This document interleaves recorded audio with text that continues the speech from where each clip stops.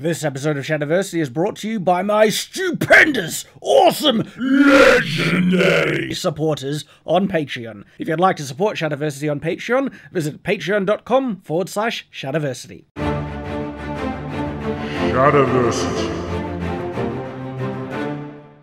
Greetings, I'm Shad, and this is the third attempt I've had at making this video on Neo Gothic castles, because the concept of what is truly Neo Gothic is a convoluted mess, which has made my previous attempts convoluted messes. So I'm not sure if it's within my ability to make this subject properly coherent, so I'm just going to do the best job I can, and at the very least I'm confident that you are going to end up being as confused as I have been throughout this process. And if I'm lucky, I might be able to offer you some new information that you haven't had on the subject, separate to feeling very dizzy. Within the medieval period, there is a good distinction between castle and Gothic architecture. A castle is a building meant to defend its occupants, and there are certain architectural elements that are part of its design that has helped assist in that function, like, for instance, crenellations, corbelling, which of course leads provision to... you know what I'm going to say, machiculations, but because this is a bit more of a randy episode, let's just continue on. Buildings that serve as an entry point to a courtyard, I'm of course referring to gatehouses in this regard, portcullises, defensive towers, and defensive turrets. Each one of those things that I just mentioned are architectural elements that can be included on buildings in an aesthetic manner to make those buildings look castle-like. And in fact, this has been done in many instances to make the building feel like a castle, so much so that people legitimately call it a castle. Two great examples of this are Windsor Castle and Balmoral Castle. Look at that, they're called castles, and they also have massive windows on the lowest levels without any proper fortifications, but look, they got crenellations, so we're going to call them a castle. And so one of the frustrating things that has arisen out of me trying to figure out what is Gothic and what is Neo-Gothic is that it has brought up that same age-old question of what is truly a real castle. Is it a building with one castle-like architectural element added to it? Is it a building with several architectural castle-like elements added to it? Which is kind of weird, because when I look at this building right here,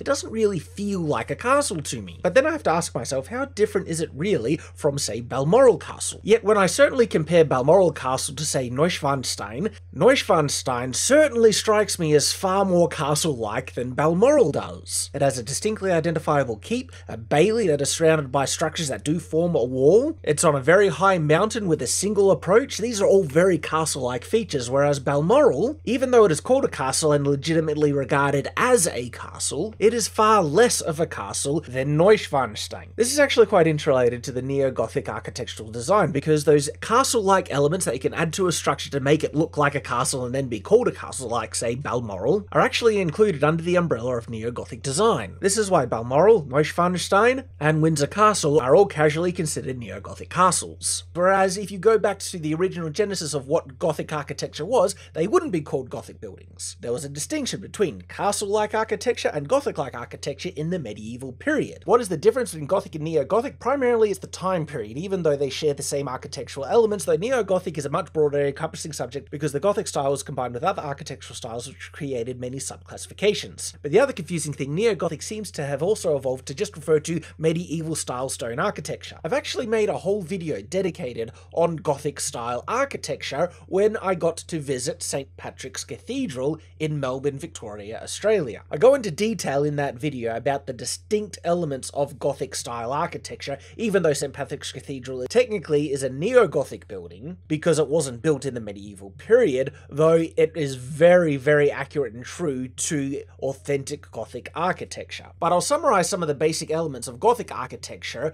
because they apply both to Gothic and Neo-Gothic. And it is generally characterized by upward pointed lines, slim towers, delicate embellishments that are placed in repetition to one another, arches that comprise the structural kind of layout of the building as well as the windows. You have lancet windows, which are tall, thin windows placed side by side to one another, ribbed vaults, and of course buttresses and flying buttresses. Castles did not often have a lot of these architectural elements added to them, but there were some of these elements here and there. When a castle had some Gothic style architectural embellishments here and there, you can rightly call that a Gothic castle. But not all castles are Gothic, and not all Gothic style buildings like the grand cathedrals were castles. This is a good, easily understandable distinction which helps us figure out the difference between the two. But when we come to Neo-Gothic, because the Gothic style was incorporated with so many other different styles, there are subcategories, and it has become this very broad overlapping style which has actually come to incorporate any building which has castle-like elements, even those buildings that only have castle-like elements and not traditional Gothic-like elements. Therefore, if you were to add these castle-like elements to make the building look more castle castle-like, it would generally be considered a Neo-Gothic building and therefore Neo-Gothic castle. But then what really makes it a castle? Going back to that question that we were talking about previously. Would you consider this building a castle because it has castle-like elements in its structure? No, I generally wouldn't, but I'm not saying that because it has large windows and things like that. There's just not enough castle here for it to be considered a castle, so because of that, you wouldn't call it a Neo-Gothic castle, even though it would be considered a Neo-Gothic style building. I think buildings need a few more similarities to real authentic medieval castles to really be considered a castle. And one of the main ones isn't actually an architectural type of embellishment, but rather the silhouette or shape size of the structure itself. I think the number of castle-like embellishments added to a structure certainly plays a very large role, and so even if you have a building that does not resemble the shape, size, or layout of many traditional medieval castles, if most of the parts of that building is made to actually look like a castle with crenellations, turrets and towers everywhere, I think you could be in your rights to call it a castle. Not a real medieval castle, but certainly what castle has come to evolve to mean in the modern day. And in contrast to this, you could take a building with very few castle-like architectural embellishments, but because of its shape and size, it could be considered very castle-like. And I think a good example of this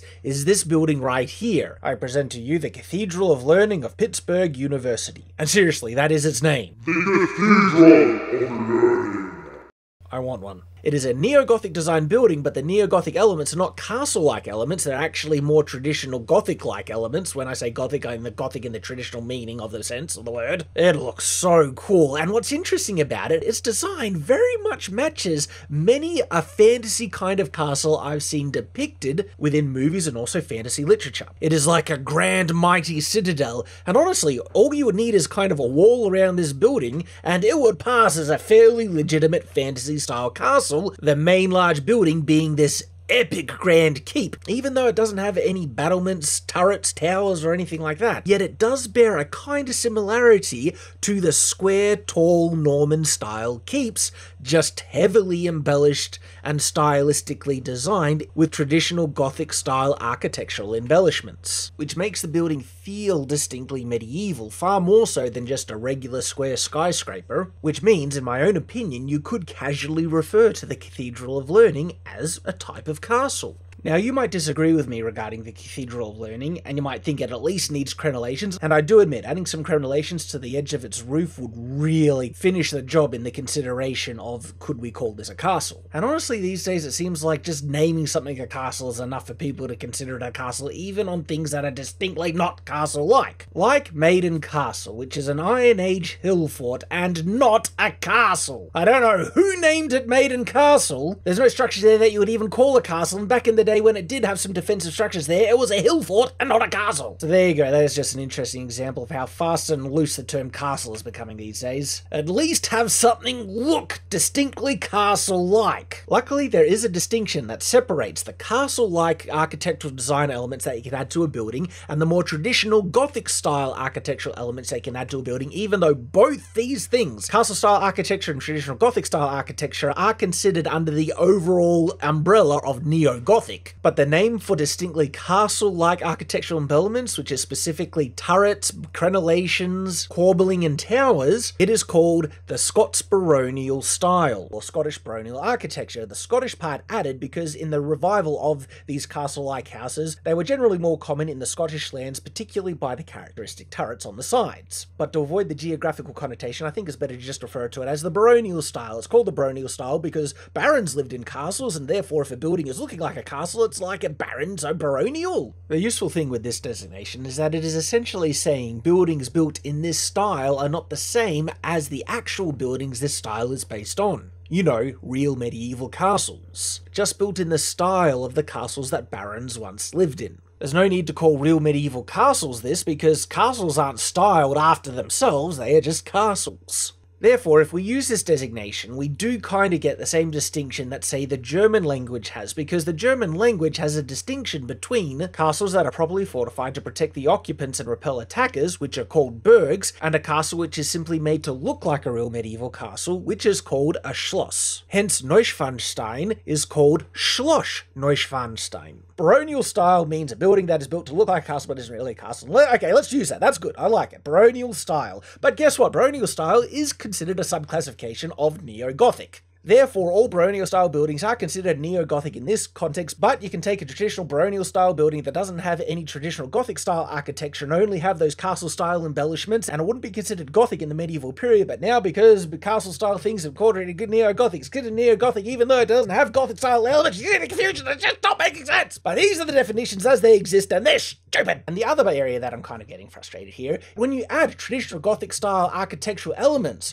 to baronial-style buildings, you get something that is truly glorious and beautiful, and honestly is different and distinct to just baronial-style buildings, because a baronial-style building doesn't necessarily have the Gothic-style architectural elements, even though it's considered neo-Gothic. But when those traditional Gothic-style architectural elements are added to a castle-like building, which we are now calling baronial-style, they look flippin' amazing, absolutely glorious. And these type of buildings that are truly the true neo-Gothic style buildings, even though it was still neo-Gothic without the Gothic style elements added, the true Gothic styled baronial castle, like, they look amazing, okay? They are my favorite things, and this is kind of the purpose. I wanted to make a video to show you guys, guess what? If you make a castle, get a castle and add all these awesome Gothic style elements, so not just the little Gothic elements that are added here and there in the actual medieval period, but a true combination between full-blown Gothic style and castle, you just get something mind-boggling gorgeous and beautiful. But it's been very hard to define exactly what this type of building is, because calling it neo-Gothic is disingenuous, because it's also neo-Gothic when those Gothic style elements aren't even added, but it's far more Gothic than the castle-like buildings that don't have the traditional Gothic style elements added to them. Oh, and by the way, if you're wondering what this glorious castle is that I presented to you,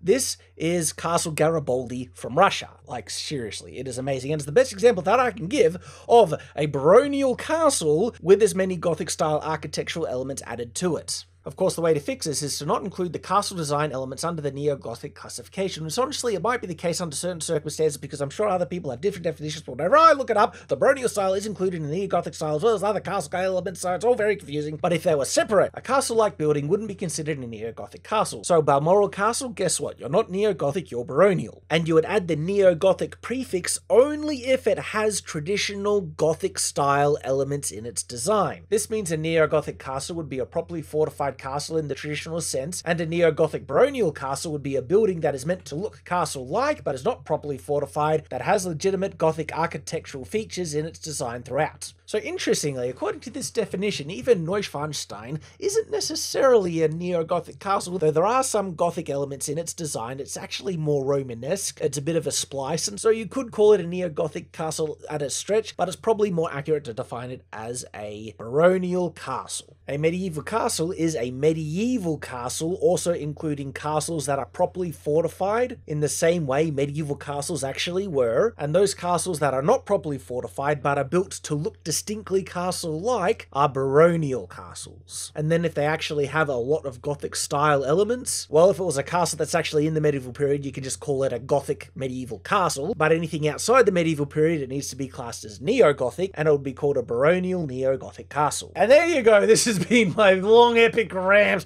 on the confusion behind the whole Gothic thing and my own personal opinions and conclusion of what a neo-Gothic castle should be. But this isn't a neo-Gothic castle, this isn't a neo-Gothic castle, Garibaldi certainly is, and I was even watching a documentary on the Tower Bridge where it was called a neo-Gothic building.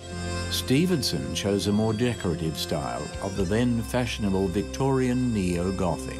And this is the perfect example to end this video on, because the architect who identified this building as a neo-Gothic building was correct, because the Scots baronial style is classified under the umbrella of neo-Gothic, but when you really look at the Tower Bridge, you cannot actually see any classic true Gothic style architectural elements. I see some castle-like architectural elements, some French Baroque-style windows, but not much truly Gothic. But it's still considered neo-Gothic, which is why I think the baronial style needs to be separated, taken out from under the umbrella of neo-Gothic, perhaps put under the umbrella of Victorian, which baronial is kind of under the umbrella of Victorian revival architecture, to save us from the confusion. Thank you very much for watching, guys. I hope you have enjoyed, and I really hope you learned something and I haven't just confused you. So until next time, farewell.